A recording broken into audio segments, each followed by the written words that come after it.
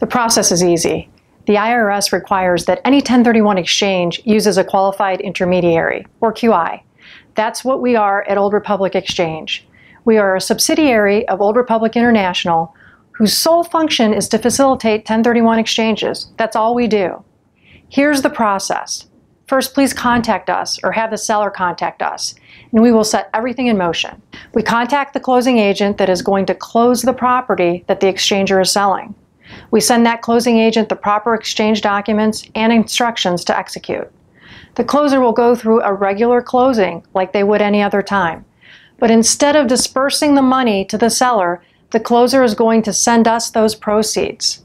Therefore, the seller never receives or constructively receives the proceeds. We hold that money up to 180 days. Then the seller has 45 days to identify properties to purchase and 180 days to purchase investment properties identified. They then make us aware when they've entered into a purchase contract. We then provide that closing agent with exchange documents for the purchase. On the date of that closing, we send the money to the closer. So through the process, the seller, who then turns into the buyer, never touches a single dime of their money. Because they don't touch the money, they can defer paying capital gains tax. That's all it is.